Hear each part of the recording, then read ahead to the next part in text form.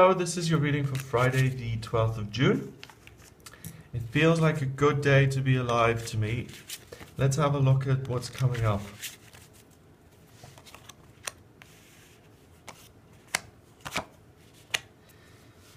Okay, so we've got the theme of childhood and fairies, okay? So it's a sense of wonder, and it's a real coming back to a sense of innocence.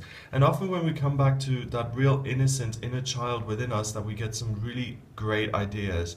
Because we can often get really jaded and too practical, because the real world often gives that message. But the real wonderful, beautiful things in the world are things that come from a pure, inner, kind of innocent place. First card is the Two of Pentacles. Two of Pentacles means that things are sometimes up, things are sometimes down, but you can handle them infinitely. And this is going to sound stupid, but I want to say it today. Don't be afraid to be a nut, okay? Don't be afraid to be your crazy true self, because that's where that balance comes out of, and the increased financial activity that's constantly up and down, up and down, up and down. The source of it is your uniqueness. It's your vision. It's your nuts kind of ideas, your fantasies. The next card is the Ace of Pentacles, and that's the same thing really. The Ace cards are always blessings from the universe, and the blessing here is that, I mean, a fairy is an ideal, isn't it? I mean, when I walk around in nature, especially here, I can feel the fairy energy. It's something external to myself that I feel, but the actual figure of a fairy is something that's very stylized, and it's created, and it represents the realm of fantasy, or the realm of the unseen. And something, a blessing, a financial, real-life blessing, comes through via the realm of fantasy, and you've got to get in touch with fantasy, with your own nuts kind of ideas, nature, to realize that gift.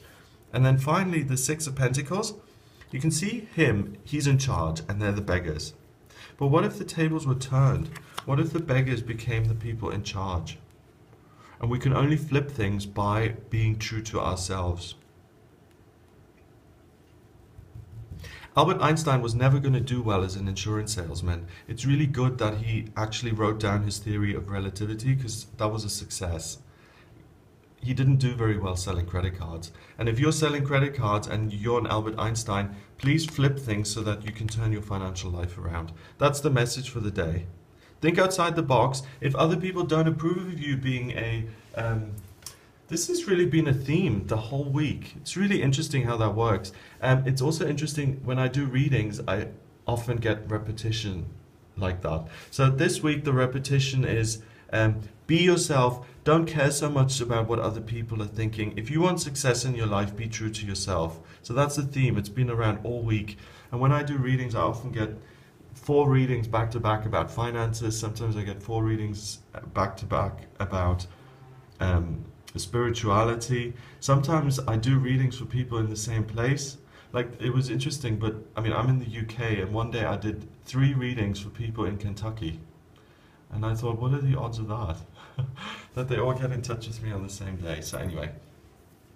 Okay, God, I got really sidetracked. 6, 7, 9. 9 is about completion and spirituality. Bring completion to your financial life by tapping into your spiritual imagination, fantasy life. Bring that idea through and make things better.